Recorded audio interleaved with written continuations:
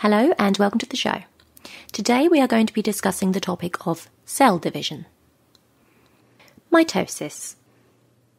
Mitosis is nuclear division giving rise to genetically identical cells in which the chromosome number is maintained by the exact duplication of chromosomes. The role of mitosis.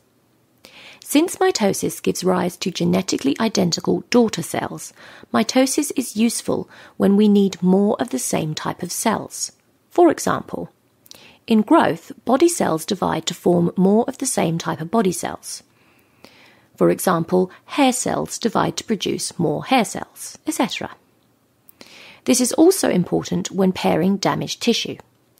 For example, imagine you cut yourself. You have damaged your skin tissue. So now you need more skin cells to patch up the wound, and thus mitosis is useful. Mitosis is used in replacement of worn-out cells for obvious reasons too. Asexual reproduction relies on mitosis too, because this type of reproduction does not rely on the fusion of gamete nuclei. So mitosis ensures that chromosome number is maintained. Meiosis. Meiosis is the reduction division in which the chromosome number is halved from diploid to haploid.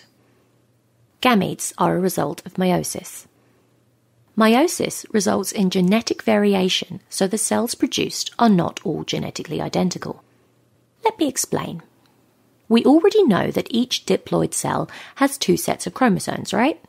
So, each corresponding chromosome has the same genes in the same order, but the alleles of each gene might be different. This means that when meiosis occurs and the chromosomes are split between the daughter cells, some daughter cells will get one of the alleles and the other daughter cells will get the other allele. Therefore, the daughter cells are not genetically identical, and there is genetic variation.